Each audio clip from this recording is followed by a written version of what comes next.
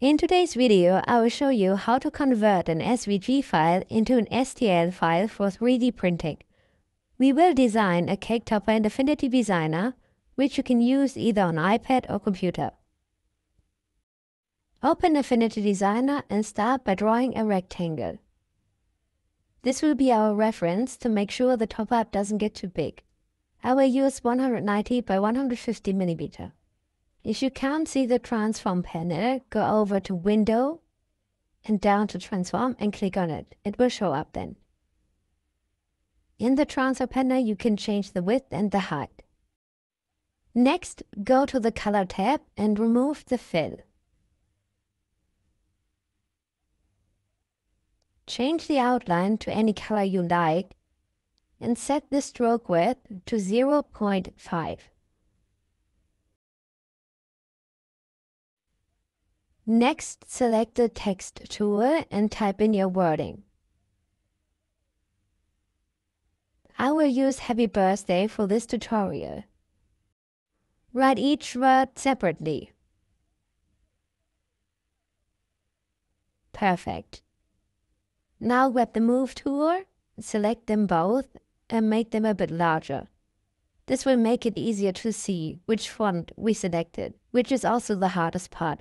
Picking the font can take me ages, so I will skip this part and fast forward to when I'm done. Alright, Bernadette it is.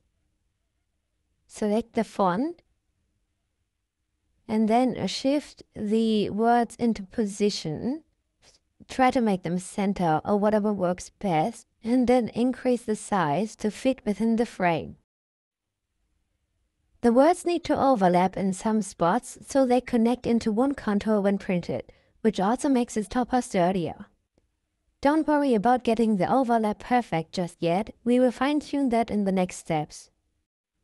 When you're happy with the placement, select the text, right-click and choose Convert to Curves. This will break the text function and convert everything just to outline and curves.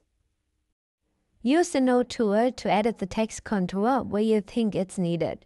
For example, you can extend the T to hit the top text here. Select the nodes and shift them up. Do the same wherever you think it's needed. For example, you can extend the Y, the curve of the Y, to extend over into the D. Shift the nodes to make the curve smoother. Extend nodes so parts connect. Make fragile areas wider or longer, or shift details like the dot on the eye so it connects and doesn't get lost. Perfect.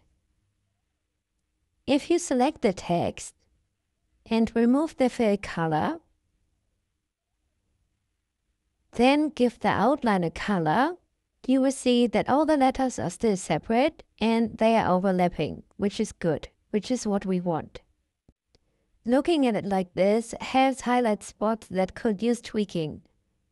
I decided to strengthen the letter B by pulling the middle section to the left. This part over here. And for the R, I moved the nodes around to give it a bit more width. Keep adjusting until the contour looks right to you.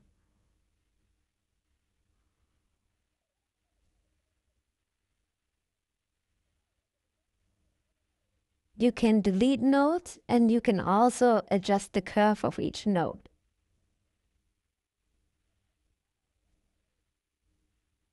The last one I will adjust is the T. I will just make this curve a bit wider. When you're happy with the adjustments, select the whole text and click on Add to combine everything into one contour. Perfect. As you can see, every letter is now connected. Next step is to add the stick. Select the Rectangle tool and draw a rectangle. I will go with 100 by 7mm for now. Enter the dimensions in the transform panel. At the top, under contour, select straight. Untick single radius so you can add a chamfer to the bottom only. Change both top left and top right to 0 and bottom left and bottom right to 50%. This will give you this pointy end here. Shift it over to the center. Right about here is okay for now.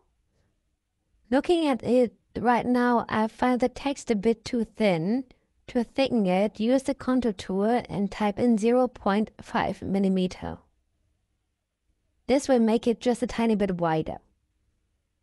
Finally, shift the stick into position so it connects with the text. Try to place it somewhere in the middle. I will go with here.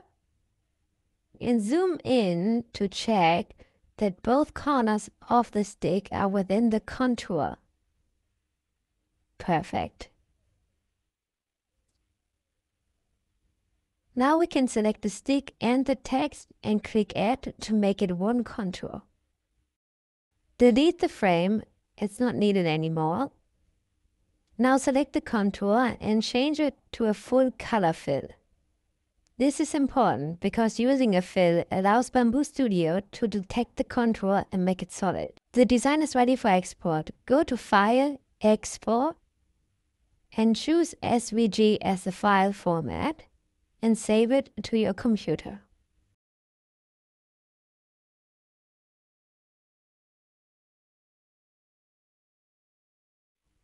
Open Bambu Studio and import the file.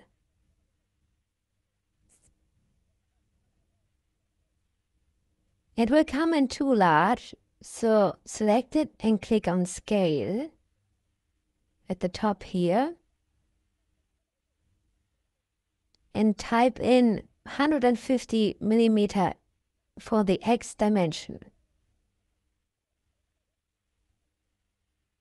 This looks very good. Now rotate the topper by 180 degrees so the front faces down. This way the print plate texture will transfer to the front of your cake topper. It will look so good. As a final step, go into the speed settings